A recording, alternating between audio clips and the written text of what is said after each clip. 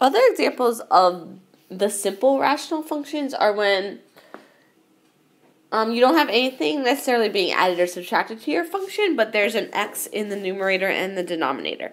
So I've given an example here with number values, but it would be ax plus b over cx plus d would be an example where a, b, c, and d are coefficients and x is just your variable. So I've used the example 3x plus 5 over x minus 1. So the vertical asymptote of the graph is the line where x equals negative d over c. So what they've done here, guys, is solve for the denominator equaling 0. So if you solved or set cx plus d equal to 0, you would subtract the d and divide by c. That's how they get negative d over c. So your vertical asymptote for our example would be wherever x minus 1 equals 0. So you would add the 1 over, and your vertical asymptote would be at x equals 0, or x equals 1. So that's really all we're doing.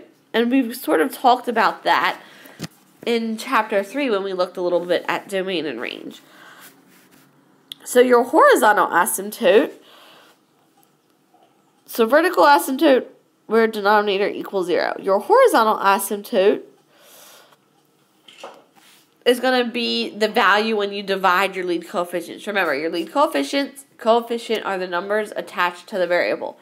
So a over c comes from dividing the a and c value. So in our example, the horizontal asymptote, really, you can't see it, but there is a 1 in front of your x. So your horizontal asymptote is at whatever 3 over 1 is. So your horizontal asymptote would be at 3 in this particular example that I've come up with.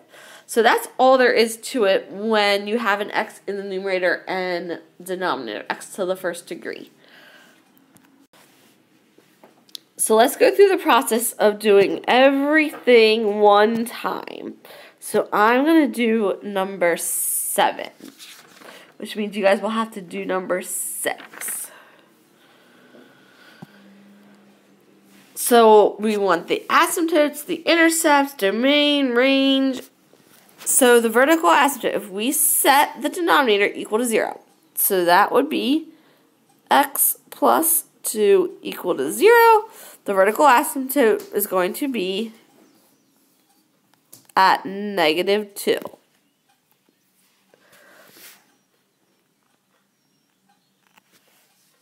Horizontal asymptote. This will be the same as our example. We have a lead coefficient of 3 over a lead coefficient of 1. So that's going to be at y equals 3. So positive 3.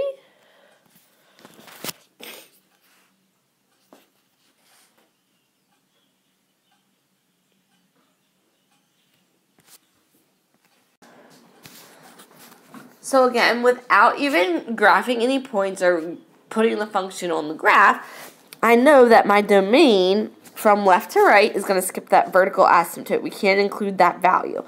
So the domain will be from negative infinity to 2, skip over that, and then keep on going to positive infinity. The range from bottom to top will skip that horizontal asymptote value. It'll approach that value, but not actually ever reach it or get there. So that will be negative infinity to 3, skip 3, and keep on going up to positive infinity. Now the x and y intercepts. If we're trying to find the x-intercept, that's when you're finding x, which means you're plugging in 0 for y. So I'm going to make this 0 equals 3x minus 6 over x plus 2. Some people like to cross multiply. I just like to multiply by the denominator over 1, but you have to do it to both sides. Because when you have 1 on the top and 1 on the bottom, it really just equals 1, and it cancels out. So then on the other side, anything multiplied by 0 still leaves you with 0, and you solve for 3x minus 6. So you would add the 6 over and divide by 3. So 6 divided by 3 will give you 2. So I'm just going to plot that a while. The y-intercept is the nice one where all you guys have to do is plug in 0 for x and you're solving for y. So any x value you guys see, you're going to plug in 0. So this will become y equals 3 times 0 minus 6 over 0 plus 2. So negative 6 over 2 is going to give you negative 3.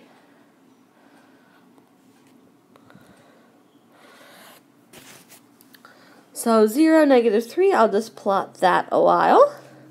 And then there I have my 2 points for that branch already. But I did go ahead and make a table. So again, just put it into your calculator. But again, make sure you're plugging it in correctly. So if you guys are trying to graph this, this is where I was saying about good practice of putting the numerator and denominator in parentheses. So this would be, in parentheses, 3x minus 6 divided by, in parentheses, x plus 2. The numerator and the denominator have to be in parentheses so that your calculator understands that whole expression should be in the top, and then that other second expression should be in the bottom. So when I plugged it into my calculator, I got negative 1, negative 9, negative 3, 15, which is a little large to plot. That's okay. Negative 6, 6, and 6, 1.5. So negative 1, 1, 2, 3, 4, 5, 6, 7, 8, 9, just off my graph. Negative 3, 15, we won't graph that, but negative 6, 6, 1, 2, 3, 4, 5, 6, 1, 2, 3, 4, 5, 6, and 6, 1.5.